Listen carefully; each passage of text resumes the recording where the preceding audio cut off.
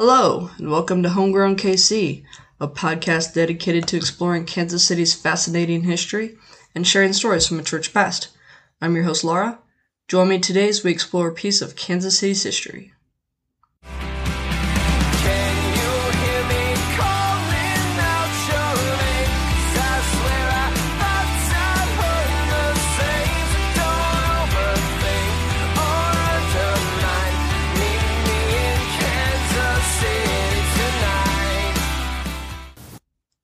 Welcome back, listeners. Happy autumn to you.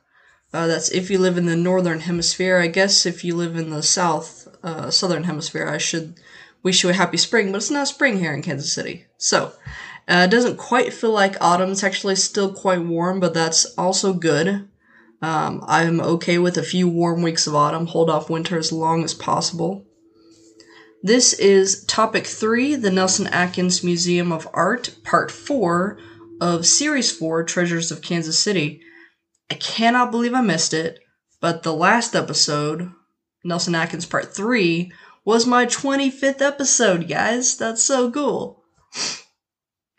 That's a big mile marker for me, and I'm very excited about it. If this is your first time listening, welcome to the show. I'm so glad that you decided to check it out. Please pause, though, and go back and listen to Parts 1, 2, and 3. First, it'll make more sense that way. And then after you finish all of those, I hope that you will also listen to topics 1 and 2 of this series, which were the Western Auto Building and the Country Club Plaza. A quick reminder, you should get your COVID vaccine if you have not yet. This is also a good time to get your flu shot, but probably not at the same time, right? That just sounds like a lot for your body to process all at once. Also, a reminder, for you and your children, if you are going trick-or-treating or even just a Halloween party, please do not dress up in any sort of indigenous clothing.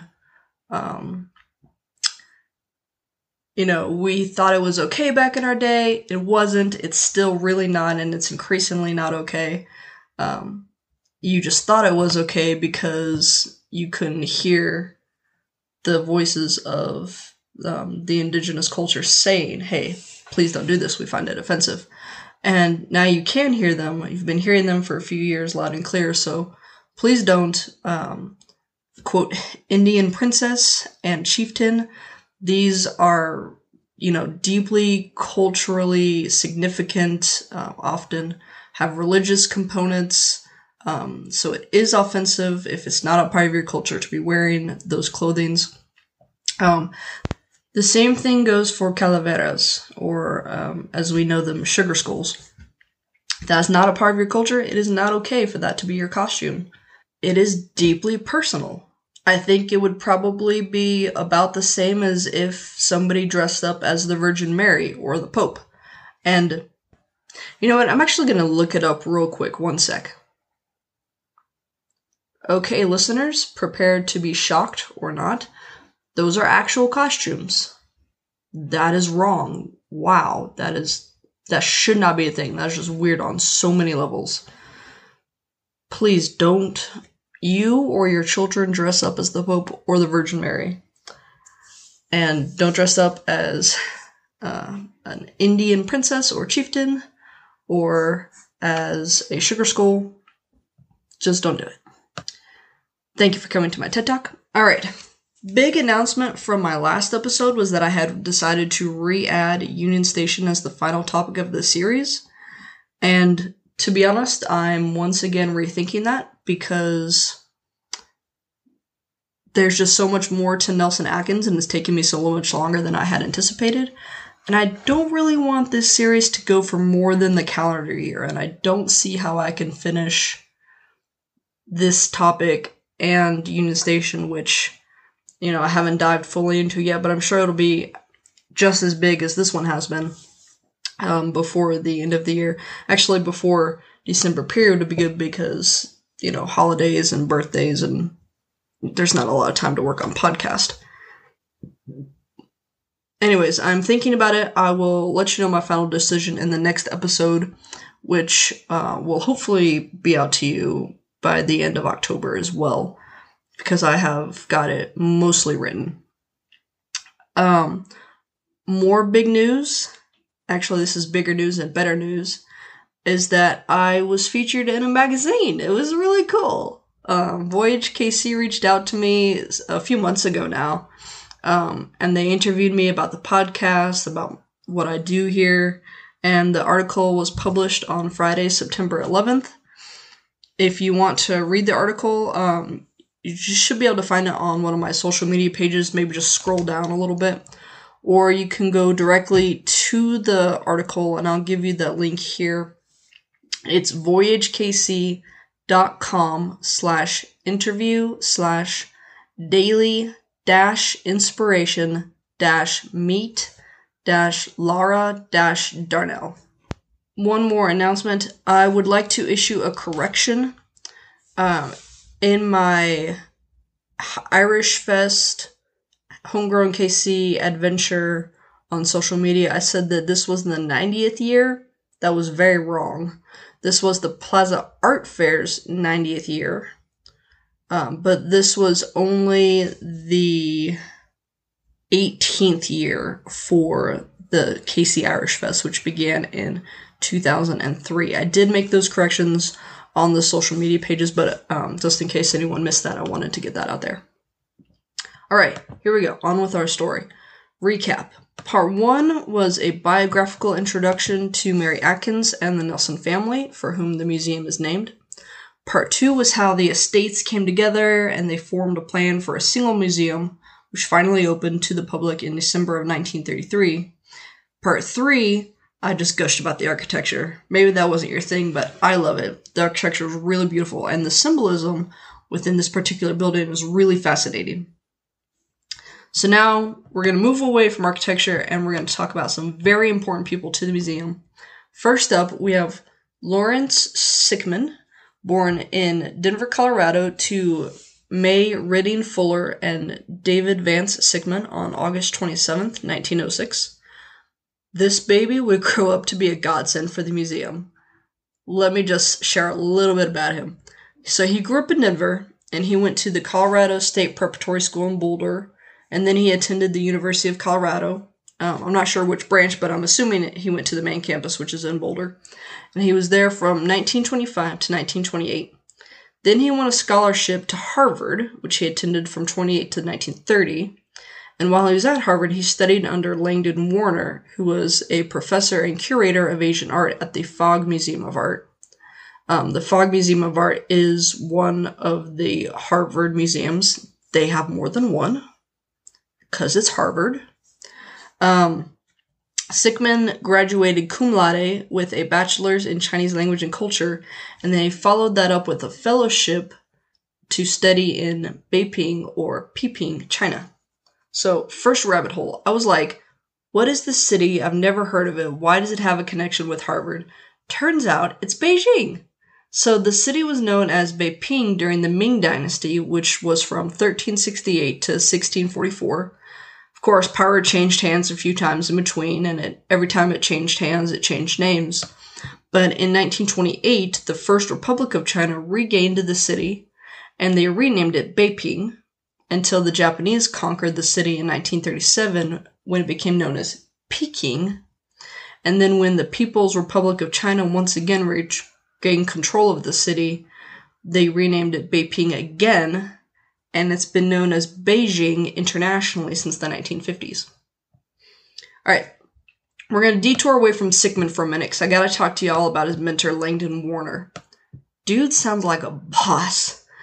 He was born in Cambridge, Massachusetts in 1881, and he came from a very prestigious family. They're well off, taken care of.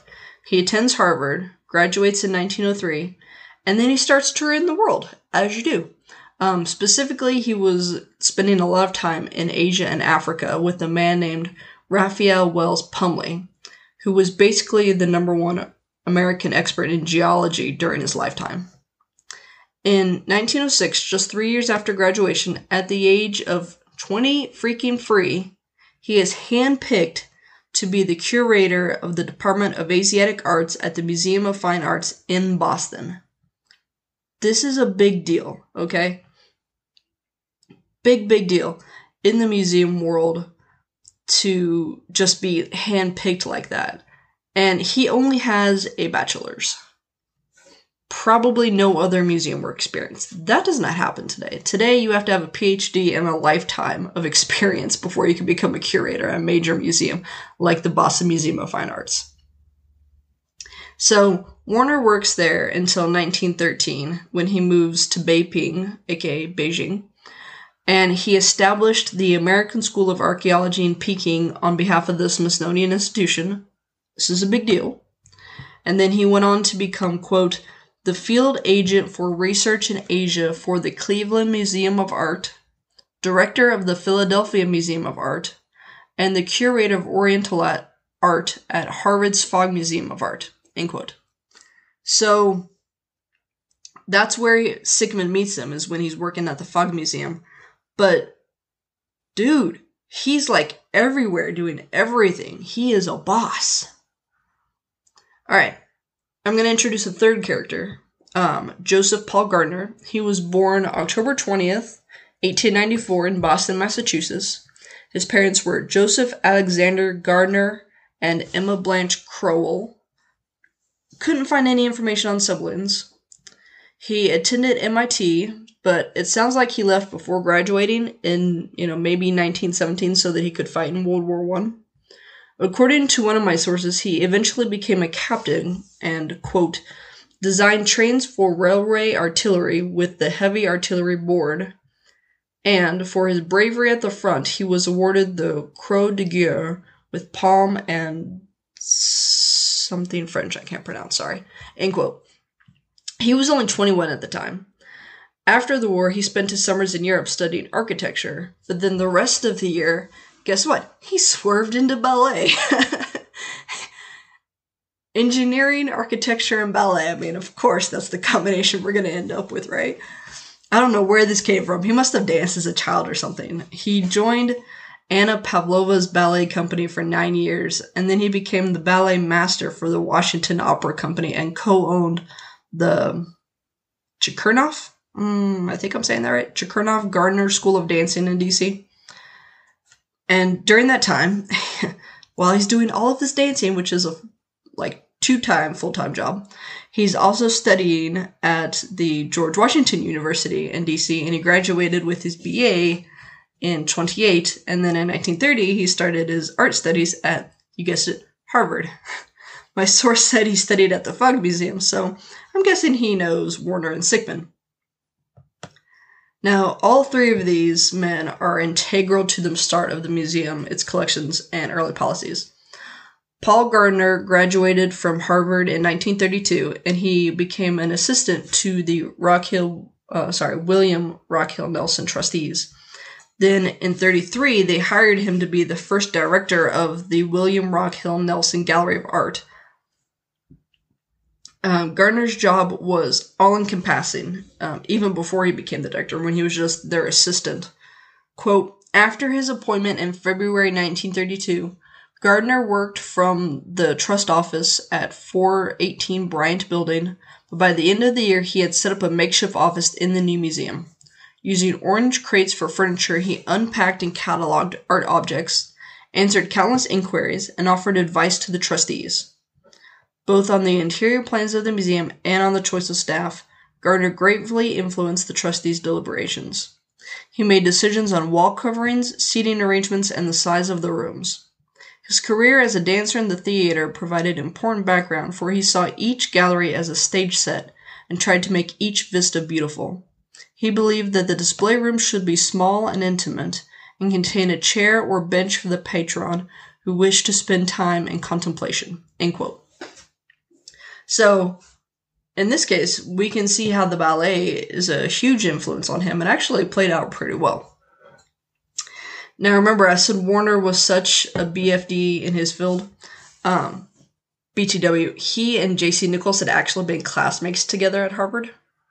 So that the trustees, of which J.C. Nichols was one, was like, hey, buddy! And they hired him to buy art for the museum. And he was even named the museum's Asian art advisor from 1930 to 1935.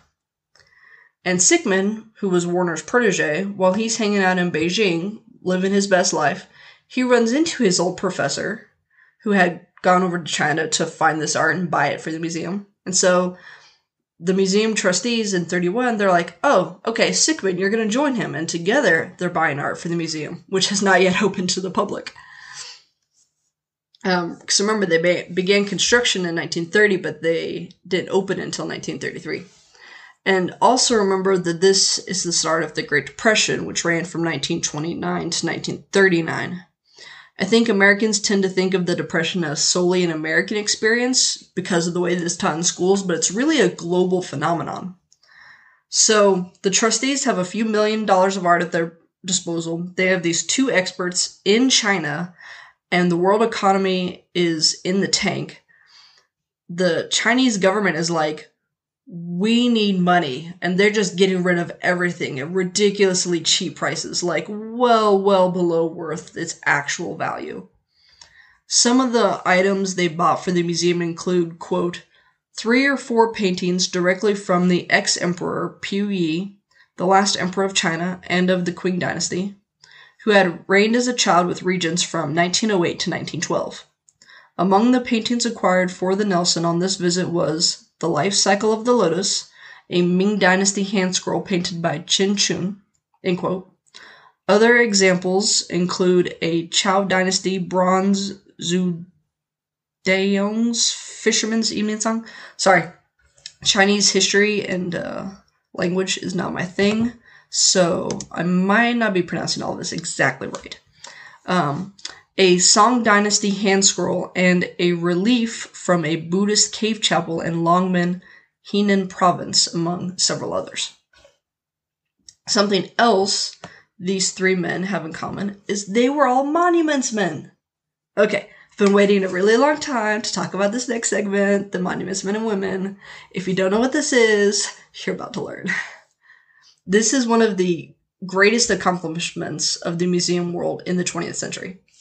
So, during World War II, the Nazis stole or destroyed pretty much every major work of art from every museum or private collection in every city, nation, and country that they conquered.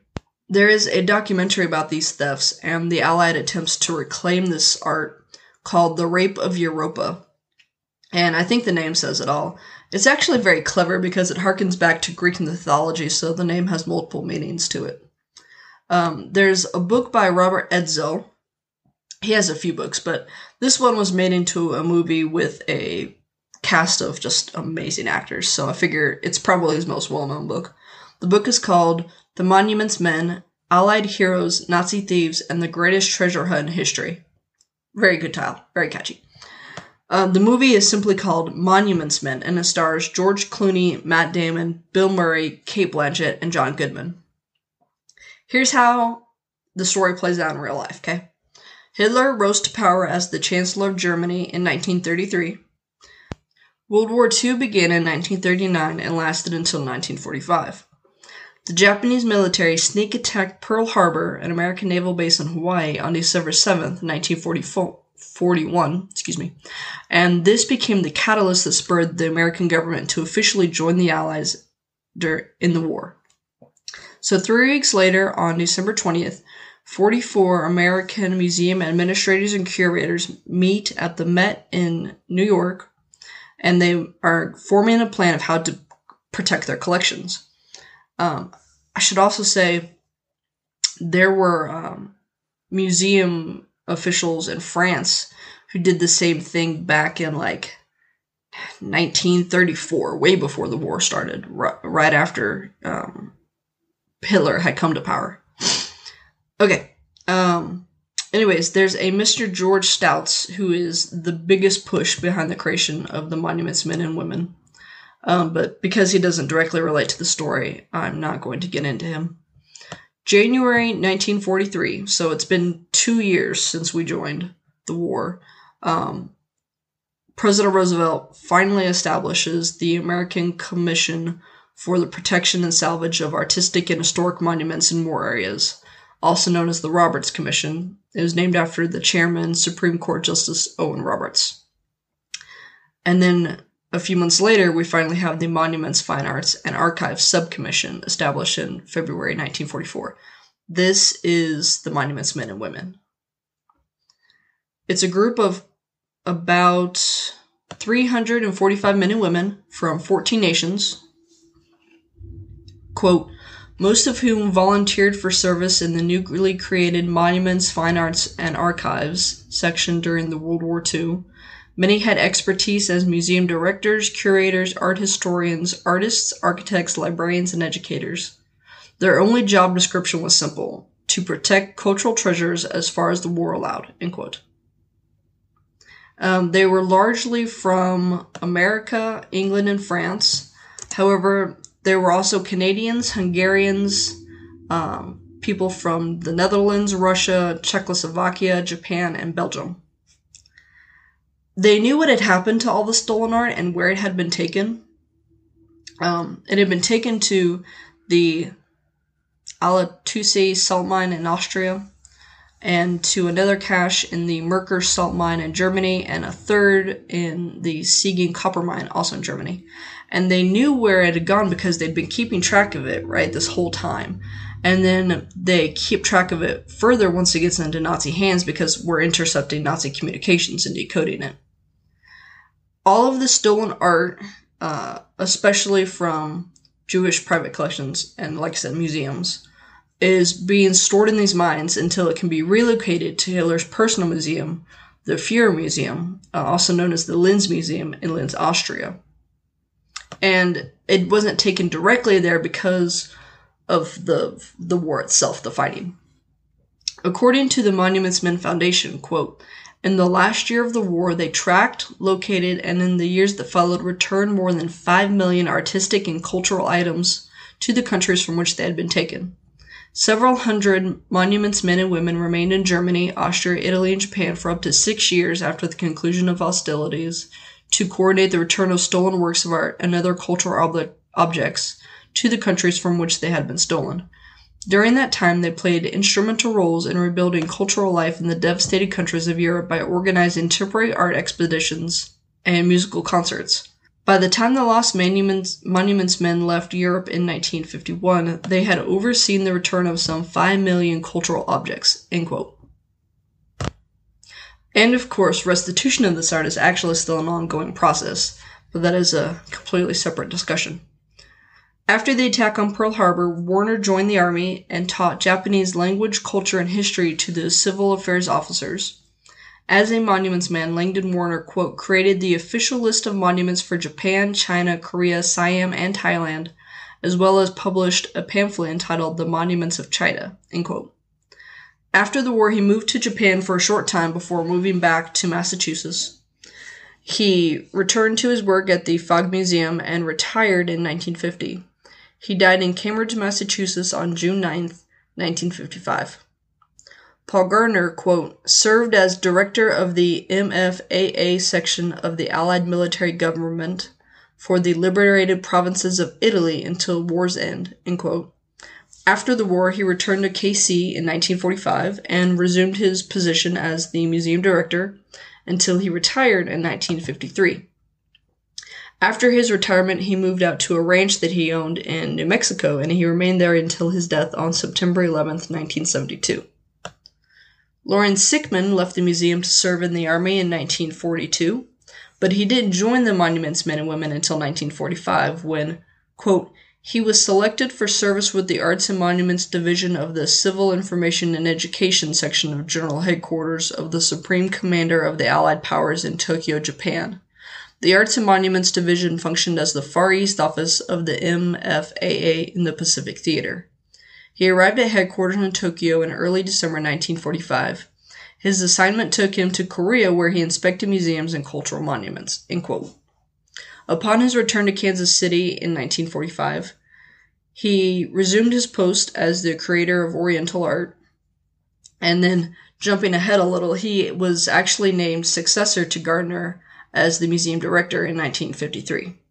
He retired from the museum in 1977, and he died on May 7th, 1988 in KCMO.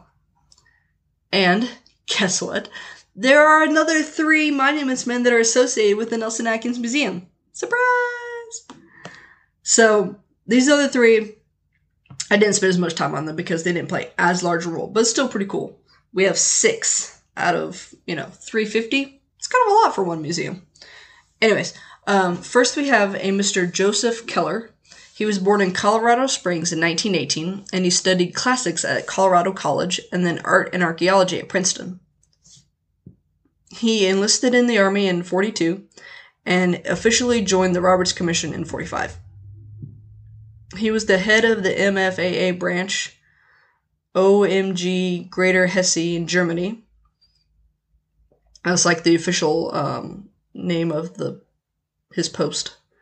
After returning to America, he completed his PhD in art and archaeology at Princeton, and then he became the curator of European art for our museum from 1954 to 1959. He then returned to Princeton in 1960 to become the director of the Princeton University Art Museum. He retired in 1972 and he died in 1985. We also have Otto Whitman, who was a Kansas City native, born in 1911. He graduated from Harvard in 1933 and returned to Kansas City. One of my sources said he was the curator of prints in the newly opened Rock Hill Nelson Gallery of Art, and the other says that he was only a registrar. Now, both of these sources are highly researched and very accurate, so I have a hard time believing that one of them is wrong. I'm wondering if his official title was curator of prints, but then the work that he did, which today it would just be your title as registrar, but that's the kind of work that he did, but it wasn't his official title. Maybe something like that. In 1937, Paul Sachs, who was another monumentsman from Harvard, hired Whitman to be his assistant so that he could complete his graduate studies for free. He then joined the Army in 1941, and, quote, Whitman later became officer in charge of the Washington, D.C. headquarters of the Office of Strategic Services. He traveled to Europe on many occasions conducting investigations on Nazi looting activities, but most notably the dealings of the ERR, end quote. My German is rustic. I really don't think I can properly pronounce the full name of the ERR in German. He returned to the States in 1946 and joined the Toledo Museum of Art. He advanced within the ranks of that museum, and then he went on to work for the Paul Getty Museum in LA. The Getty Museum is a BFD in the museum world. This is whoa, okay?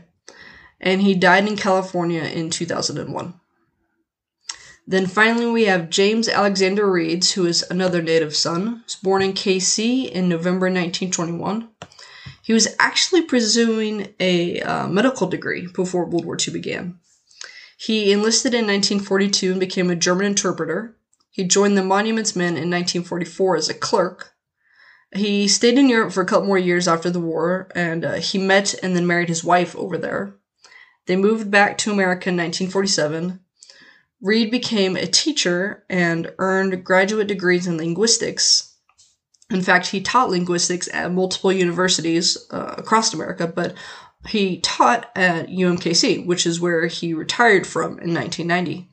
And then instead of spending his retirement, relaxing like you should, he decides to become a docent at the Nelson-Atkins Museum of Art. And he stayed a docent until he died on October 3rd, 2012. That is where we're going to end our story for the day. Thank you for joining me as we explored more of the Nelson-Atkins Museum history. My main source has been the Nelson-Atkins Museum of Art, A History by Christy Wolferman. I'm using her second edition, which was published in 2020. Other sources include a news article by KMBC, Pendergastkc.org, kchistory.org, the Nelson-Atkins Museum of Art Archives, which has a collection of papers that includes biographical information for most of the men discussed today, particularly Warner and Sickman. I'm also heavily used the Monuments website. That's www.monumentsmenfoundation.org. Fabulous website. So much information on there. They have biographical profiles on every single monuments men and women. They have information about all the works of art that they worked with. They were stolen and they were recovered. They have a timeline of events and they have other historical information. Really got to check it out. The way that I had to cut this out, this was up in the earlier part of the story, but I'll just give a quick summary. The way that the Monuments Men Foundation came about is really cool. So this guy, and I don't remember his name at the moment. Oh, actually, you know what? It was Edzo. It was the guy that wrote the book that became the movie, The Monuments Men. Okay, so he moved to Europe, I want to say England, and then like a year later, he got a divorce and he went through a midlife crisis, but instead of becoming some weird old bro with a sports car, he dived into Nazi history, specifically as related to the art. And then he moved home to the States and he started his own company, continuing this research. It grew into the Monuments Men Foundation. And in 2019, if I'm remembering correctly, the foundation, which had gathered all these original sources and, all the research material, they are now located in the National World War II Museum in New Orleans. Very cool. For merchandise, you can visit zazzle.com/store/homegrown_KC_store. Got a lot of cool stuff available. Make sure you follow me on Facebook, Instagram, Pinterest, and Twitter. I'm Homegrown KC on all of those. Also, make sure you rate and review me on Apple Podcasts. The more ratings and reviews I get, the higher up in the charts I go, and the easier it'll be for more people to find me. You can visit my website for additional information. That's homegrownkc.wordpress.com. Yes, it is still way out of date. We'll update it eventually, someday, in the far future. If you have any questions, comments, concerns, episode suggestions, or you just want to talk about cool history stuff with me, you can email me at homegrownkcpodcast@gmail.com. Or you can direct message me on Facebook, Instagram, and Twitter. Check me out on Audia. It's a new audio-based platform. Create a profile, search Homegrown KC, follow the show. All the episodes will be on there. I hope you'll consider becoming a supporter of the show as well. You can do so by subscribing to Patreon/HomegrownKC or by going to redcircle.com/HomegrownKC. You sign up, create an account, subscribe to the show. You'll be charged that day and then on the first of every month afterwards. It's only $5 a month. Everything you guys give goes back to the show. If you become a supporter, you'll also get an item from the store valued at $5 or less, a shout out on each episode. So let me take a moment to say thank you to Bjorn and Joan for your continued support. Appreciate you. And you get access to exclusive bonus content. This is what you guys really want, I think. I have interviews with other historians and museum professionals from the Kansas City area. For this series, specifically this episode, I interviewed Christy Wolferman about her book that I've been using. My latest patron episode was an interview with Andrew Gustafson from the Johnson County Museum. Very cool. I've got a couple more planned for the end of this year, and then we'll be going on to 2022. Thanks goes out to my very talented sister-in-law, Sarah McCombs, who created my logo, to the Dear Misses for the use of their song Kansas City as the intro and outro music of the show, and to local libraries, which enabled me to gather my research. And thank you for listening. Cheers.